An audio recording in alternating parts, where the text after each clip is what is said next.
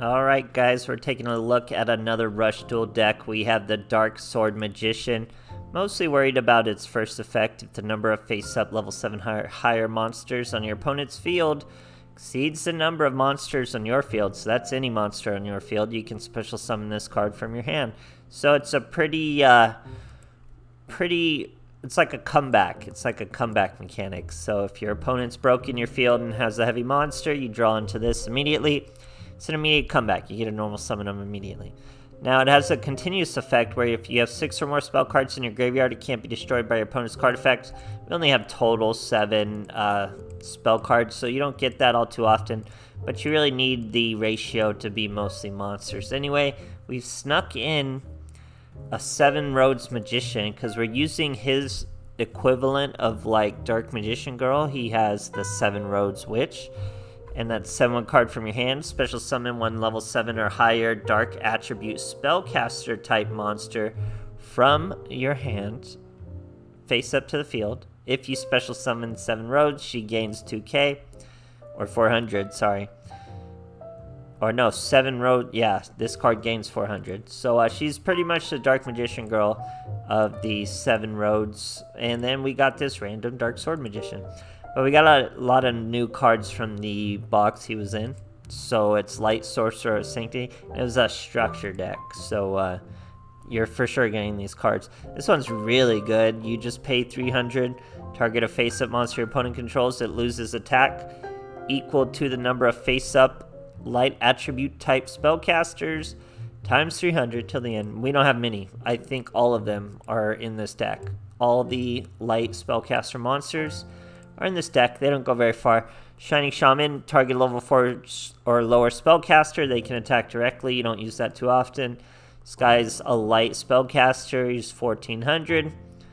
Now we got the new legend, Shield and Sword, switches attack and defense. Very simple. It even works for your monsters though, so you gotta be careful. Magic Curtain. I got it prismatic too. Special summon a spellcaster monster from your hand. This turn, that special summon monster cannot be destroyed by trap card effects. It's actually really good. You pay 1,000 life points to do it. Another easy way to get this magician out. Or you can, pretty much any card, really. So, very, very good addition. And then, of course, we have Widespread Ruin, which just wins you duels overall. Easy claps with this. We're using Hammer Crush Deal. So we do have Hammer Crush. When you have Hammer Crush, you can set it, then draw a card. And you do have to discard a card to use Hammer Rush, so the skill pretty much lets you use it for free. It's really cool stuff. Easy claps, you'll see in the replays, and you'll likely see in live duels. So I hope you guys enjoy, and thanks for watching. Alright, here we are facing a Cassidy. We're going second. Looks like 40 cards. Sure is. No sleeve or mats anywhere ever to be seen, which is weird around these Rush duels. It's got the Bubbly Elf and pretty basic cards. But he's got this new card. Very good card. The Ultimate Flag Mech Ace Breaker. Gonna lower his attack by 2200.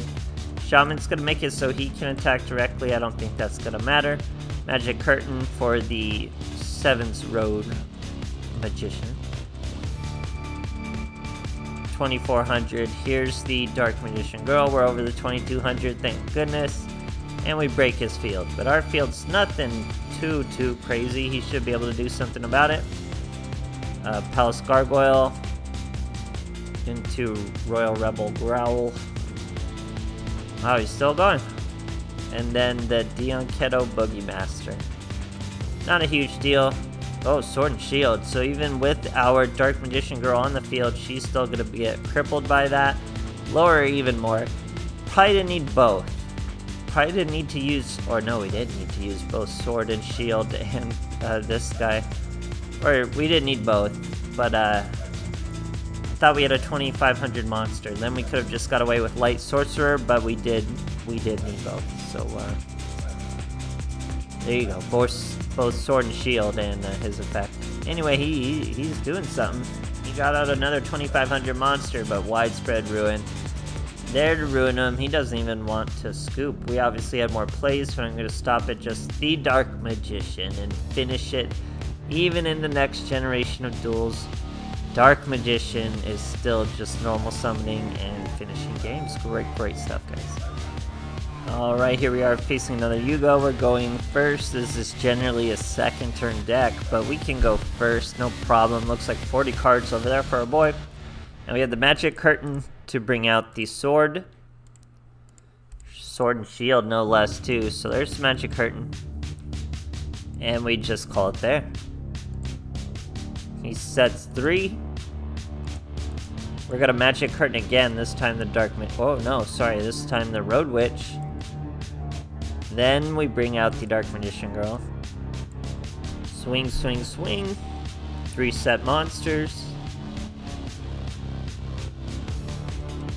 This guy once again gets a 3 set of monsters, but sets a back row.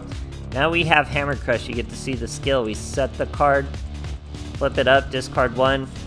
Destroy that back row. Weird we threw that away. We could have thrown away one of her. But that's okay. It was a bluff anyway. We swing over all these monsters. And the duel keeps on going. Finally missed a monster this time. We're gonna Hammer Crush once again. Pop. Then we get a cutscene for our little 7 Roads Magician. You believe this guy? Then we go Shining Shaman into 7 Roads Witch. Probably should have just special summoned him so she could gain 2k, but it doesn't really make a difference. In for 2500. I buffed him up and swung with him first because I was afraid of the amount of defense on the card he's set. Flame Champion, Widespread Ruin, mercs his Dark Sword Magician of his own. Hammer Crush once again, so we should be pretty close to 6 spell cards. That's 1, 2, 3, 4, 5, 6. We are at 6, so we cannot be destroyed by card effects as we swing with him, but the duel is already over, as you can see. Great stuff, guys. Alright, here we are facing a Gavin. He's going we're going second, and that's good because this is, in fact, second turn deck. So we got the Hammer Crush, we got the Dark Sword Magician, we're going second. This is what we want. I think I messed this up, because here, at this point, we would be able to special summon our Dark Sword Magician. We have no monsters, he has a 7, we can special summon it. Kind of messed it up, we go Sword and Shield. I still could have special summoned him. I blow my monsters, not that they're huge amounts of damage, but still, it could have done a much better field. Could have had those 2 monsters still out. But again, not a huge deal. He's got these new ultimate monsters. Doesn't do much, though. Man, look at that. We're going to use 2 Magic Curtains, really lowering our life points.